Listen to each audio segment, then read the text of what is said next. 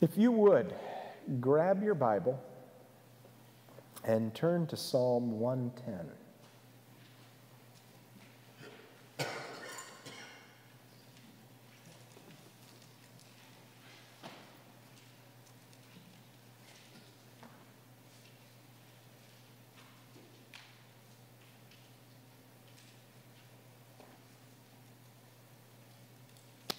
Psalm 110.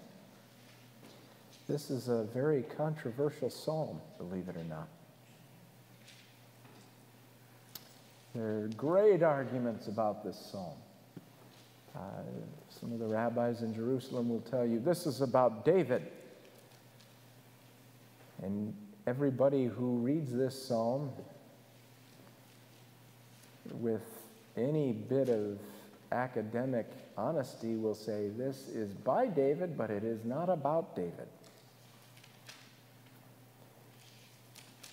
It's nothing new for religious leaders to take a passage and turn it to fit their doctrines. People do that with 1 Corinthians all the time about,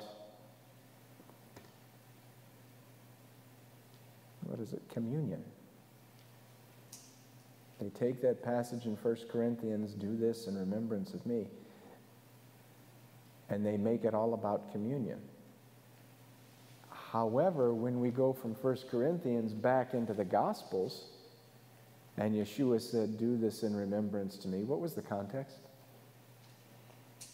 The Seder, right? And it was the cup of salvation, right? What did we learn last week about a Jewish betrothal?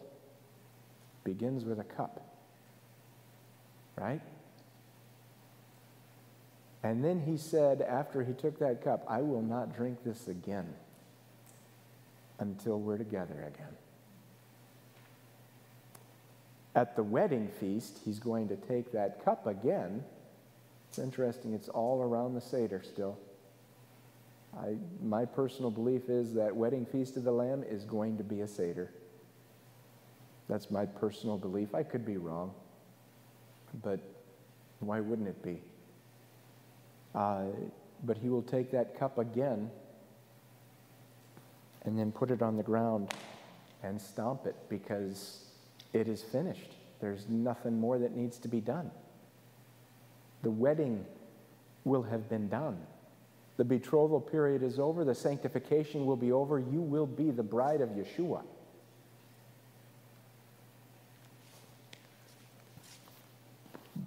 Which I think is far more beautiful than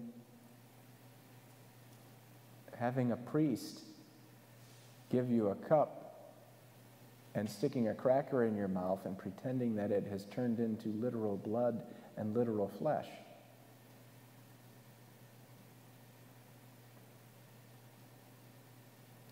But then we had the Reformation, which really wasn't a true Reformation. They weren't trying to go back to the beginning. They were trying to go back to about 200 AD, after they did kick the Jews out.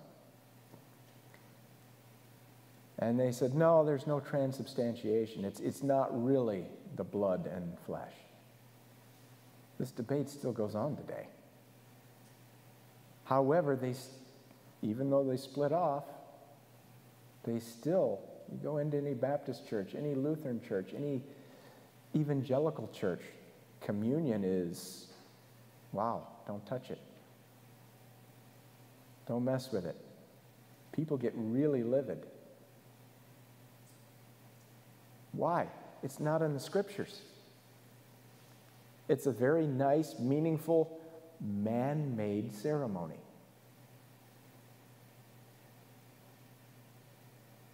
Sadly, it was done to replace the Seder.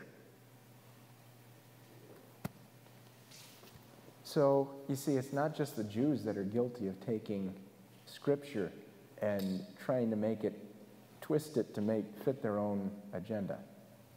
We all do it. We are all guilty, Jew and Gentile alike.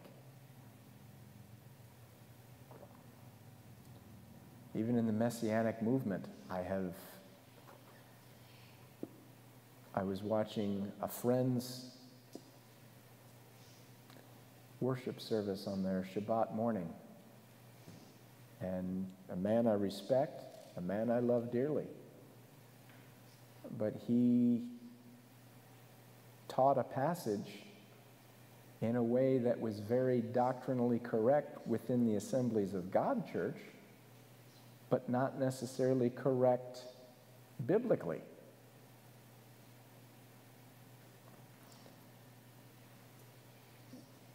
But you see, are we here to learn church doctrines or denominational doctrines? No. It's one of the things I love about the Messianic movement. It's not really a denomination. There have been those who have said that since Mo got back from the rabbis' conference, his doctrines have changed. No, they haven't. I'm just as irritable and weird as I always have been. If anything, we've gone to the rabbi conference and saw, yeah, we really are a little different even from the rest of the rabbis. That's okay. Doesn't make us more spiritual. It just means that we have a different understanding. I believe a more correct understanding. But is it up to us to police them and say, oh, you got to get in line here? No, it's not. That's the Lord's job. The beautiful thing is I see the Lord working through these men almost daily. So, is anyone righteous? No, we've all fallen short of the glory of God, right? There is one tzaddik. There is one righteous one, and it ain't King David. If you want to argue that, let's look at how Solomon came into this world. Okay? Let's look at the whole Bathsheba thing. You had adultery, you had murder. And who knows what else was involved in all of that we don't see. Because contrary to what people think, when God gave the inspiration to write this, it wasn't to embarrass the patriarchs and show all of their faults. We do things in our lives that are major sins that the Lord says, we got to deal with this. And it's a turning point in our life. We either split away from Him or we come in closer than we ever were before because we realize the extent of His mercy and grace and how much we just blew it. How many of us have come face to face with that this week? Yeah. How many of us came face to face with that today? How desperately we're in need of Yeshua. This is preparation day. We're supposed to have it all together, right? No. But here's the thing. If you laid down in your sins today and wallowed, and the Holy Spirit says, get up and be washed. And you got up and you were washed. That was a success.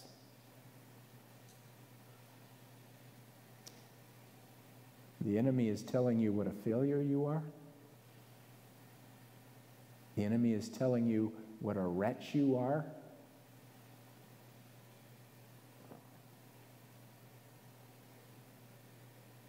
In some groups, it's kind of funny.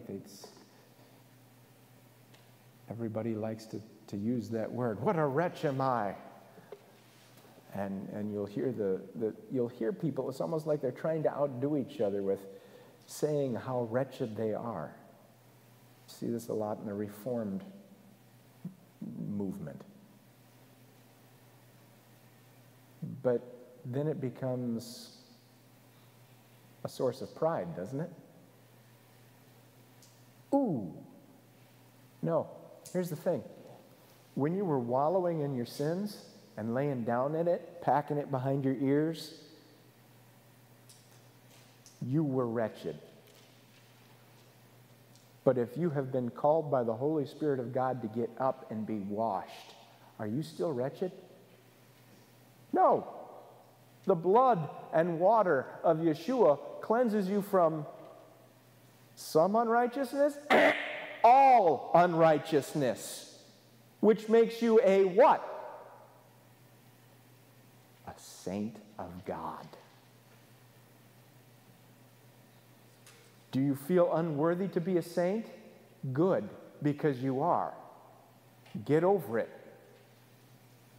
He's already declared you righteous because of Yeshua. Now keep going. Again, it's not to be sinless, it is to sin less. When Yeshua's foot crushes that glass at the marriage supper of the Lamb, we will be sinless. Hallelujah! But until then, we have to sin less. Amen? So let's read this psalm that I'm going to give you a spoiler right now. It's about Yeshua, our great King. There's no debate. You can try, but your debates are stupid. Do you remember the difference between ignorance and stupid? Ignorance is you don't know. Stupid is you've been told and you're rejecting the truth. Let's read this. A psalm of David. Adonai declares to my Lord, sit at my right hand until I make your enemies a footstool for your feet. How can this be David talking about himself? Adonai says to my Lord. No, he's put someone above him. The King David put someone greater than him above him. And he's saying, my God is saying to my Lord, the one above me. He's speaking of Mashiach. And Hebrews, get this, let me read you this. Hebrews 10:12 reads this. But on the other hand, when this one, capital O, what one? Remember, this is a Hebraic document. This is a Jewish document. The anointed one, the Mashiach, the Messiah of God. When this Messiah of God, when this one offered for all time a single sacrifice for sins, he sat down at the right hand of God, waiting from then on until his enemies are made a footstool for his feet. Somebody shout hallelujah. Shout it out. Adonai will extend your mighty rod from Zion. Now, this word Zion is very important. Where is Zion? It's Jerusalem, right?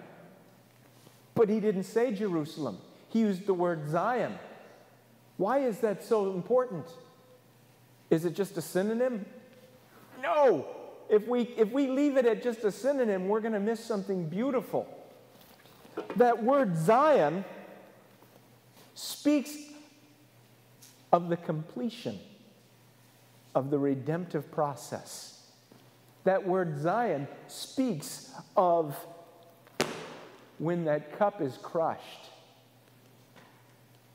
That Zion speaks of the perfection of righteousness. What is the perfection of the process of the perfection of righteousness? Let me say it another way. What is the perfection of holiness in the object that is being loved? It's called love. Isn't the redemption story all about the love of God for his bride? Yeah. And when that love comes to completion, that love comes to its focal point, the marriage supper of the Lamb, that betrothal period's over, and now the intimacy of husband and wife begins.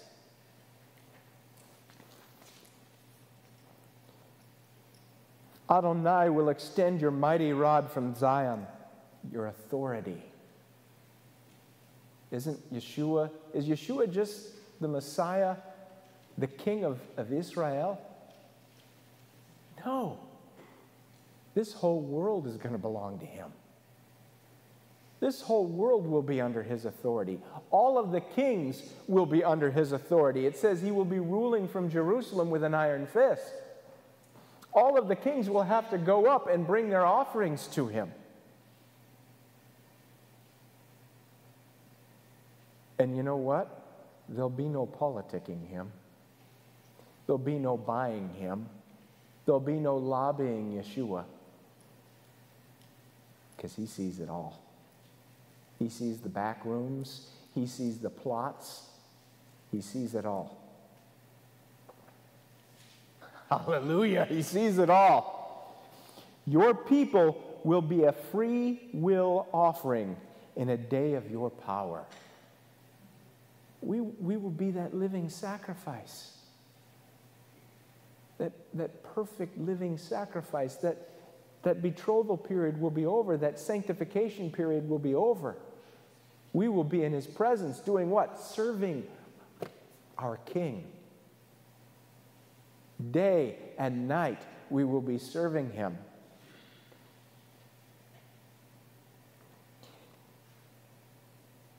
Your people will be a free offering in the day of your power. In holy splendors from dawn's womb, yours is the dew of your youth.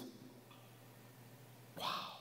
In holy splendors from dawn's womb. That's not just poetry. You see, I'm going to try to not be so caustic. There's a lot of people who will argue as to when Yeshua became holy. When did he become God? Well, didn't this just say, in holy splendors, present tense, from dawn's womb? Okay? From the present tense, entering into consummation and fertilization of that egg. He was already holy. He already existed. He's always been God. He's always been holy. We have it right here. You see, the language of God is not just beautiful. It's precise. It's perfect. And we have to be so careful with it. I love the complete Jewish Bible, but there's some problems with it. I'm reading to you tonight from the Tree of Life version, which is why you guys don't look lost. I know they read from the Tree of Life version. A dear friend of ours, Rabbi Eric Tokacher, the man whose synagogue Justin's going to be ending up at here in a couple of weeks. He's on the board for the translation team that developed the Tree of Life. I love the preciseness of the language here, because we might have missed that. We might have missed that, as so many do. Adonai has sworn and will not change his mind. Listen, when Adonai swears by himself, can it be changed? No. When Adonai makes a covenant, the laws of physics, the very fabric of the universe, changes to accommodate that covenant. When Adonai makes a declaration and swears by himself, everything changes. And he says, you are a Cohen forever, according to the order of Melchizedek.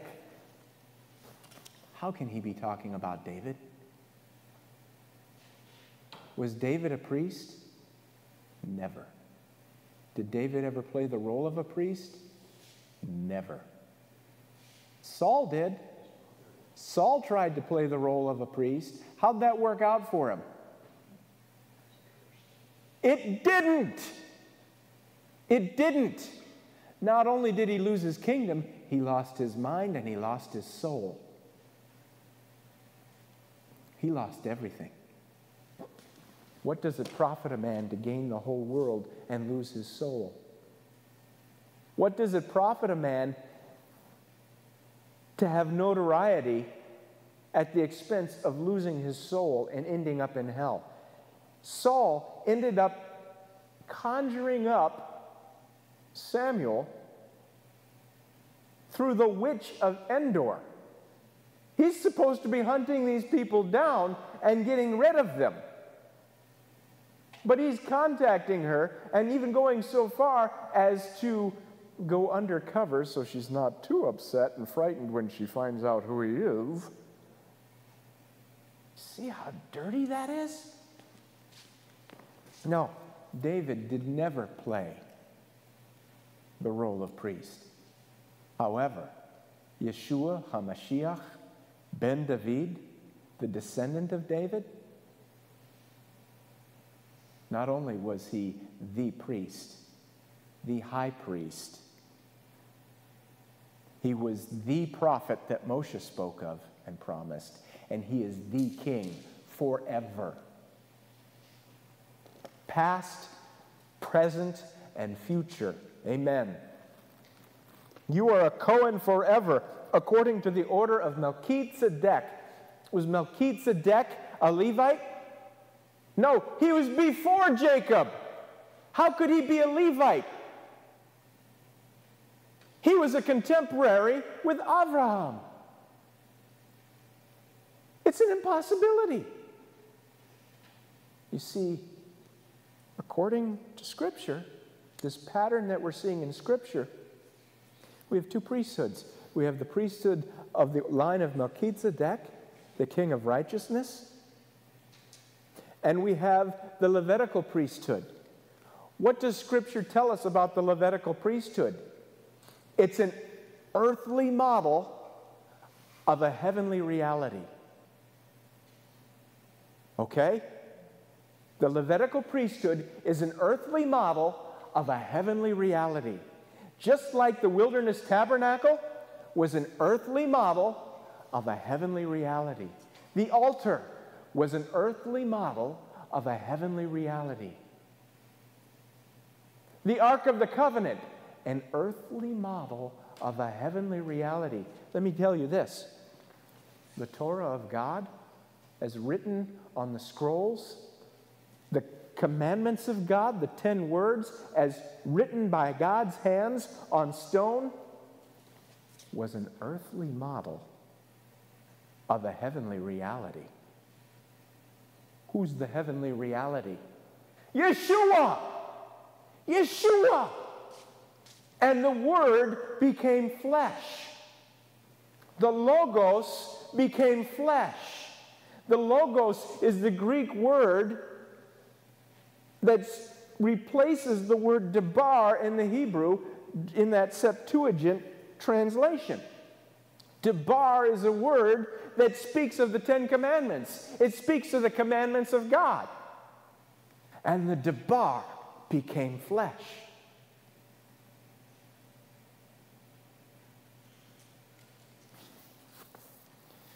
My Lord is at your right hand. He will shatter kings in the day of his wrath. Psalm 2, right? Kiss the Son, lest we be angry and we perish, lest he be angry and we perish along the way. It's talking about kissing his feet. In other words, you're face planted on the ground. You've just been conquered. He doesn't want to partner with you on diddly squat. He wants utter and complete surrender. And he's told you the culture that you're supposed to abide by. See, Yeshua isn't like Alexander the Great. Imagine that. Alexander the Great would go in, they would conquer an area and say, all right, you can keep your culture, you can keep your gods. We're going to bring in some new gods so that you can enjoy them as well. All that you have to do is provide us soldiers and taxes. And the conquered lands would say, that's not a bad deal. You mean we don't have to go into slavery? Well, sakey days. Let's do this. Let's sign the dotted line. Is that what Yeshua does? No. Yeshua says, you will have no other gods before me. Right? You will honor your father and mother. You will not commit adultery. You will not covet. You will not steal. You will keep the Sabbath day holy. He's told us what he expects of us. He's told us what his culture is that he expects us to live by. Well, we're not under the law. No, he went so far as to take that heavenly reality that was in an earthly model, and instead of just leave it outside, he wrote it on your heart. Jeremiah 31:32. And if he didn't write it on your heart, then you don't belong to him. And you got a problem.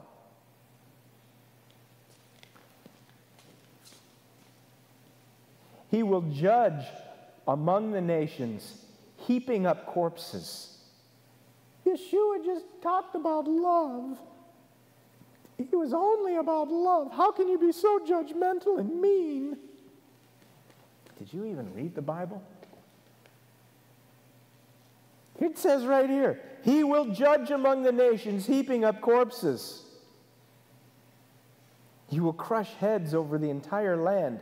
He will drink from a stream along the way, so his head will be exalted. You see, when my Yeshua, when my King pronounces his judgments, it's going to be swift, it's going to be violent, it's going to be terrible, which is why the day of his judgment is called the great and terrible day of Adonai. Which side of that day do you want to be on? You have only two choices. The choice to surrender to him now and say, have mercy on me, Yeshua, I am a sinner. Save me from the coming great and terrible day of yours. Or we can harden our heart even more, shake our fist in his face and say, I don't want you. And be among the corpses on that day.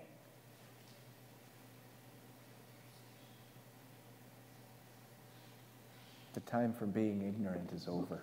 We're living in a time where we have more access to this book than at any other time in the history of the world.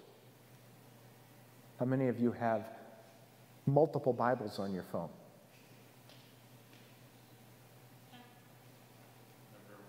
I have an app on here. It's a great app. It's called YouVersion. I'm not even going to tell you the number of translations that are available.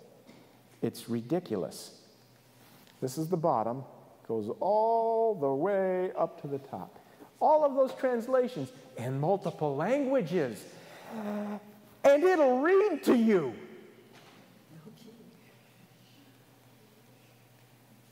I can go on the internet and I can have access to concordances. So I can look up words. Wow. I can actually look at the Masoretic texts and sit there and sound it out and figure out what those words mean.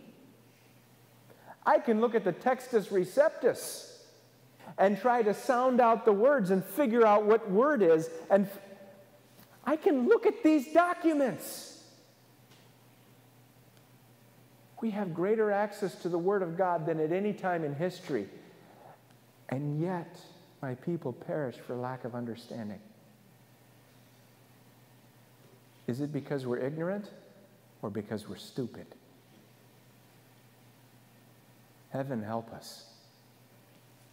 Heaven help us. So let me ask you, why are you here tonight?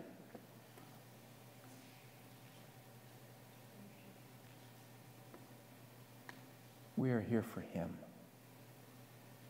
We are here to honor our King. I asked a friend this week, very, very old friend, many years, why do you study the Word of God? Very simple question. Why do you study? When you get up in the morning, why do you study? Why do you sit there and spend time praying with Him? Why do you sit there and read His Word? The answer came back, I don't know. Because my day goes better when I do.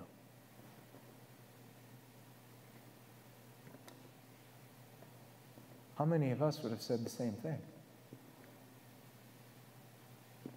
But if we are going to God because our day goes better when we have that time with Him,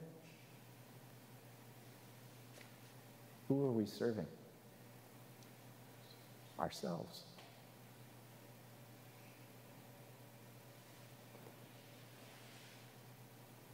If we don't get up in the morning and say, thank you, Lord, for letting me live another day. I couldn't hardly wait to get up this morning. Sometimes I will wake up in the night. Is it time yet? No, okay. Because I just can't wait to get out there and sit with the Lord. Why? So that my day goes better? So that I have the strength for the day? No, because I can't wait to be with the Lord. Because I can't wait to sit there and worship Him.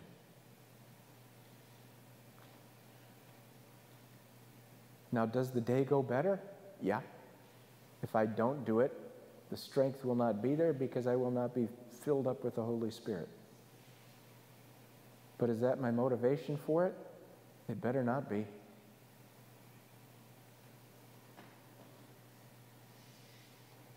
Why are we here? We're here to worship the King. We're here because we couldn't wait for Shabbat. Let me read you this.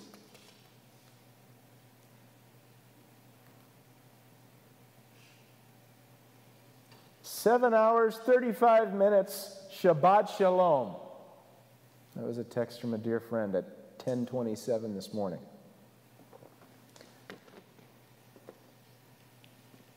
Can't wait to worship Him. Counting down. Some of you know me. When I used to be in the clinic on Mondays, some of my first patients would know, well, Dr. Mo, how many hours until Shabbat? Boom, I could tell them. And 35 seconds. 33 seconds. Why? Because I couldn't wait. Because we feel good? No, because we get to worship Him. Amen? Heavenly Father, thank you that you've allowed us to be here. We will never be able to say that enough. Thank you, Lord. Have mercy on us. Cleanse us from iniquities and unrighteousness. And anoint us so that we are pleasing to you and that we can worship you. B'Shem Yeshua HaMashiach. Stand with me, please.